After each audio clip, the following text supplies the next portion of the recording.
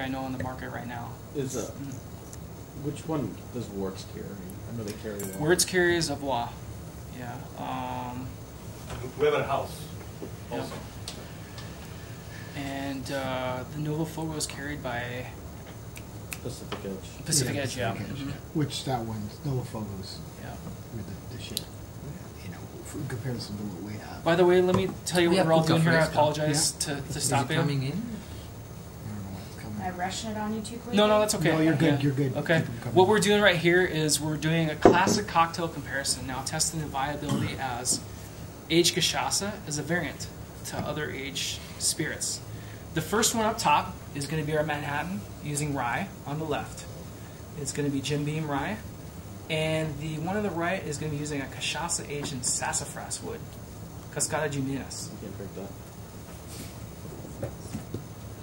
The Cascada, we don't have it here, right, on the pipe? Yeah, it's. Let's see here. It might still be in the room. Okay, yeah. Stacey can grab it. If not, I thought I brought one.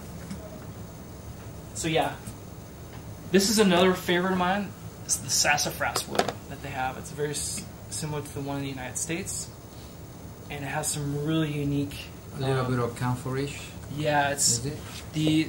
Let me see here. The Cascada de Minas. You want to go ahead? Go ahead. Yeah, go ahead. This is Try the it. Rye. Yep. The rye is on the left. It's up top, yeah, sorry. The sidecars are second, but we'll get to those. in just a You moment. finally go to Max out. Max is like, ah, finally we're having whiskey.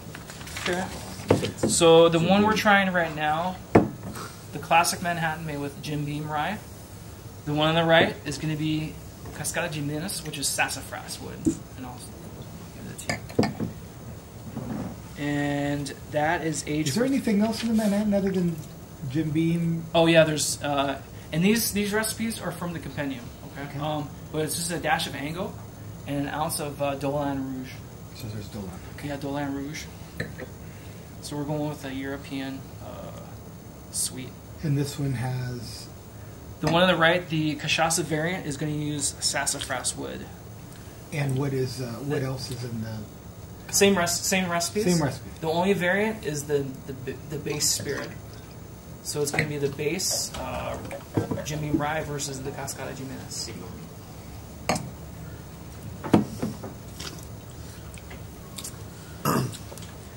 I don't think that I would ever confuse the Cachaça Manhattan as a Manhattan. Yeah, I agree. And I kind of went for that. I was kind of going for similarities. The sassafras by itself, you can try it by yourself too, by itself if you want.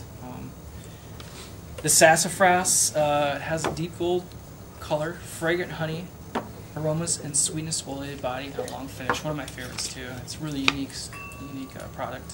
I should try it then. Is the one of your favorite? Let me critique the cocktail. Sure. It just, there's no body to it, and it's flat. Like, absolutely flat. There's no depth. No. Has this been stirred? Yes. Yeah. I mean, Can you pass me the bottle? Or? That's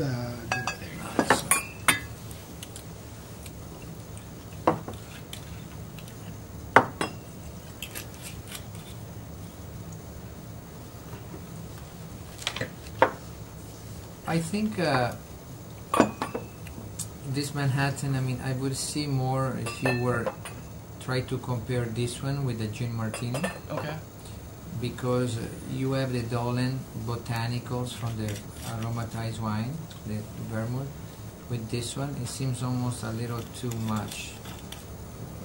I mean, I know that the gin is very botanical driven too, but I think this would go more on a nice dry martini Oh, okay. Interesting. in lieu of gin. Yeah. But you can get the same rye spiciness to interplay with the vermouth. You want to start making the Mai Tai? Okay. Next one is going to be the. Oh, any other comments about the Manhattan? no. Okay. All right. So next is going to be the sidecar. This time we're going to be comparing the base spirit and the classic is going to be Hennessy VS. Okay. The Cachaça variant is going to use Sabor de Caña. Sabor de Caña it's aged in Jacachiba Rosa. Actually, Jacachiba Rosa. So there's different varieties of Jacachiba. It's the biggest tree in the Amazon.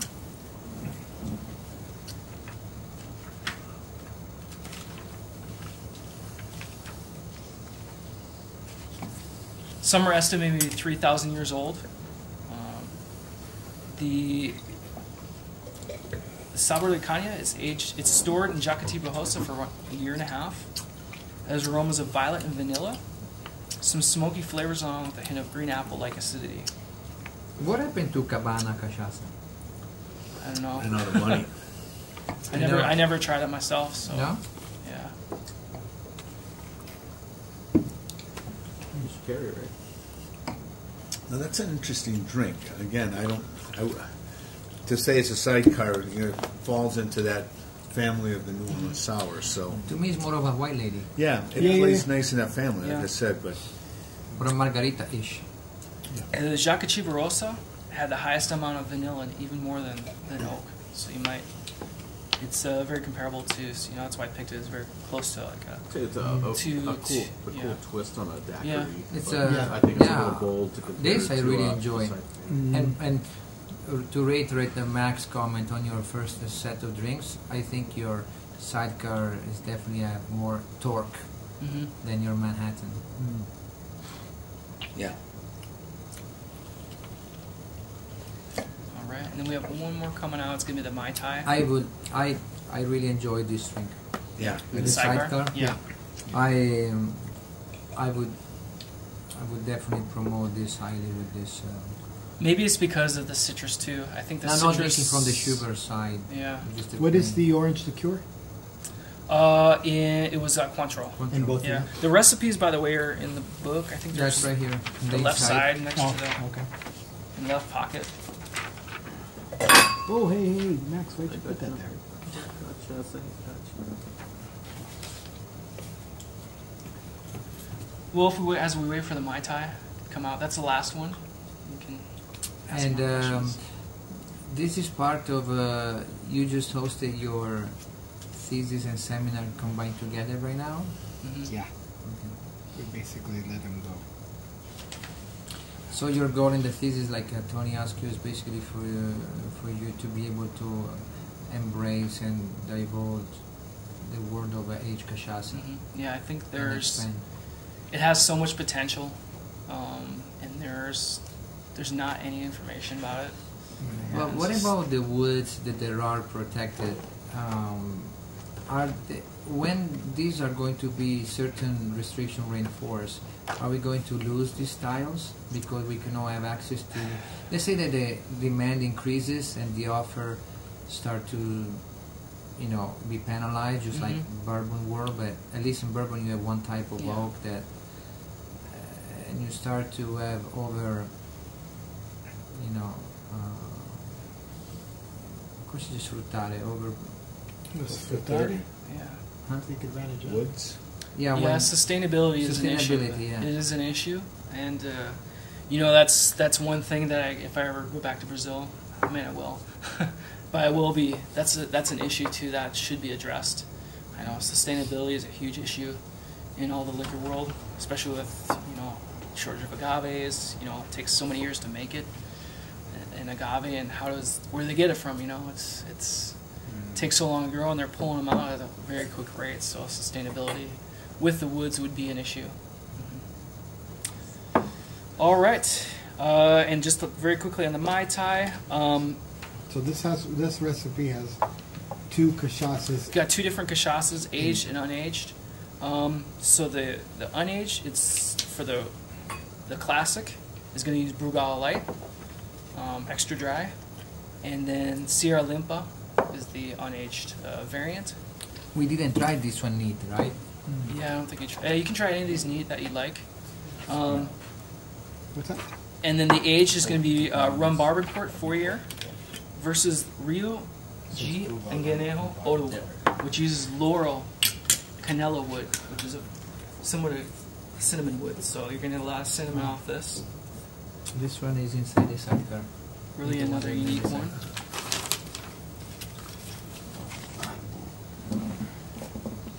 The Rio, let's see, aged for 2 years in Laurel, has a gold color with aromas of butterscotch and apple, very pronounced cinnamon flavor all over the palate, and a fairly long finish. So getting back to the Thesis, Sure. Livio mentioned, I mean, I remember 10 years ago saying Cachaça is the next big thing. You know, we've got the Caipirinha, Ochitas, it's going to explode. 10 years later, still waiting for it to explode. Yeah. So what obstacles, hurdles, struggles do you see beyond that with all these crazy woods? Yeah, I think getting the general public to embrace it and understand it. I talked to the producer, and he goes around to bars, and they think that Amburana is some kind of oak. They know it's aged. You can see it's obviously aged because it's colored, but when guests see it, they think Amburana is that some type of oak. So I think understanding the bartenders understanding what each wood is, and maybe a common name like Castañeja, you can't associate that with anything English. But if you say Brazilian chestnut, just something simple like that, then they'll be able to associate what this is. You know, oh, chestnut, okay, I can understand what that is. It's not oak. So at least they can make that association.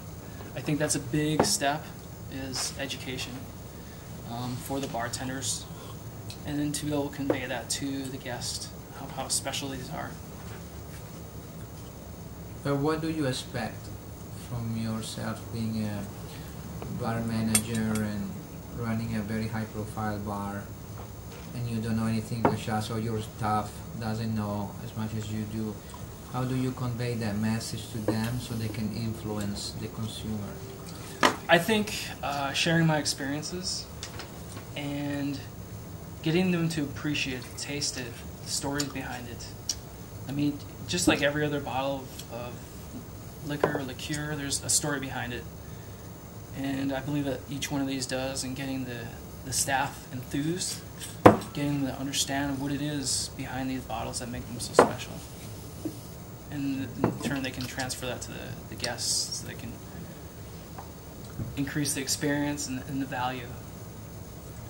Did you intentionally go with, for the original Mai Tai, intentionally go with lighter style rums as more of a fair comparison to, contrast against the Cachaça? I had several different aged ones that I could choose from. Because you're not going with a dark, which is obviously used traditionally. A dark, yeah. And this one's not very dark either. I think I kind of went with that. It's only a year and a half, so I didn't want to go too dark. Well, that's what I was asking, if you intentionally went with two lighter rums in the Mai Tai to fairly contrast against the Cachaça variation. Yeah, I definitely went with that route. Yeah, because you can see it's. If you compare us with the Bourbon Court, which is not that dark either, it's very similar in that respect. Well, I love the way the Cachaça shows on the Mai Tai. It adds a whole nother layer of flavor and complexity. Again, to call these variations on those, I think they're something altogether different. Interesting. And I'm not familiar with the brand of orgeat that you're using, because traditionally orgeat is prominent in, even if you use a smaller quantity, you guys see you use an ounce in this, I'm picking up nothing on it. Yeah, okay. So I'm just curious to know what use small hands. Yeah, so it's they use a classic recipe for orgeat and all natural ingredients. That's probably more delicate. I agree with Tony's statement on the Mai Tai. I actually think that, after 10 years that the Caipirinha has been around, and for whatever reason America hasn't fallen in love with it, there's a chance that this drink has a better chance at getting Americans to drink. I think it hits that nice balance of the acidity. It's very nice, because you get the acidity, and it hits well with the sugarcane nuances. Yeah, and you can taste the Cachaça. Yeah, you can taste it. But the finish, it's got a nice, and then you get the oak too. Yeah. But there's also maybe because of more of a heavier fusel oils of like Jamaican rum. So you're thinking of the very first Ray Nephews. That they have a little bit of that very bold, pungent, for sure, dunder-ish flavor, and this is kind of fits in that profile, although it's more of the agricultural rum style, but the funkiness complements. Have you had any older, ever experienced any older Ray Nephew? I mean, because they don't obviously make it for a long time, but the original was like the 17 year. I didn't know, they have a replica of that, right? Appleton had a 17-year-old. It's owned by Appleton, and Appleton's the only thing they're producing is an overproof white. I think that's the Ray Nephew nowadays. The overproof white? Yeah. Yeah, that's a very, so you're talking about that similar to this Cachaça kind of? Yeah, but, you know, contrasting it to what the original Mai Tai used. No, I had the Appleton 15. That's the oldest I had. But, so does anybody have anything for Tim? I'm fascinated with it was a great presentation. I've never gone through a tasting like this, and very professionally made. Yeah, I wouldn't put any wager on this becoming a category in my lifetime. Yeah. I mean, I love you're obviously very passionate and committed to it, but I think back to Ron Cooper visiting me at the Bellagio in 1998, and I think we might have been the first account to bring Del Maguey in. And those guys, him, Steve Olson, they've created an army around mezcal. But outside of that following, most consumers, they don't know it, they don't want to drink it, they maybe have bad, and I not that I'm comparing this, although there might be or Diego when he first came with Barsol. And I remember talking to Steve Mathis, and he's like, I'm not touching this stuff, but if he wants to come out, and he single-handedly built that category. I think getting away from the Caipirinha might be a better idea, and because they can create a new experience. But I don't see. I don't agree with that. Look at rum, how the Mojito was able to be the launching pad for several rum brands. You know what happened to the Mojito, though, Francesco, is the same thing that happened to the Margarita. Yeah. It became an American product. It didn't become the emblem of a country anymore. We make a lot of caipirinhas in Italy, but when we make caipirinhas in Italy, what do you get? I made them on a beach, and I made them with Italians that wanted to speak Spanish and wanted to listen to Spanish music and danced while they're at the bar waiting for their drink. That's not America. It's not America. So until America Americanizes Cachaça and Caipirinha to their way, which is, we're kind of not very social. No, I don't know who the hell you are, so I don't want to dance with you right now. Let me have 7 drinks and maybe I'll have, until it becomes the Mojito, the way it's consumed in Cuba and in most of the rest of the world, is very different than in America. In America, the Mojito is almost like, the Mojito, just like I'll have a Bud Light, or I'll have it's a different drink. It's a different But look at the example DNA. You're talking about authenticity and cultural authenticity and identity, cultural identity. But look at the Aperol Spritzer. The Aperol Spritzer is booming in the metro areas, and people are shifting from a beer to an Aperol Spritzer or in a happy hour, or if they're offered from a glass of wine to. So I personally think, for what I've been experiencing in this country, there are very, very few people who can make a caipirinha and a mojito. Very few. And the caipirinha is terrible everywhere you go. 3-4 miserable pieces of lime that are like the size of a dime. Super sweet or super sour, overly shaken. They don't know how to make it. So, I think there's a lot. I agree with Tony. There's light years away before this become, before somebody like Max carry 500 bottles in the back bar, like bourbon or other whiskeys. But I think you have to pick your battles, and you have to pursue a certain type of clientele and consumer stream. And unless if there are going to be some major change, like some major impactful events in Brazil.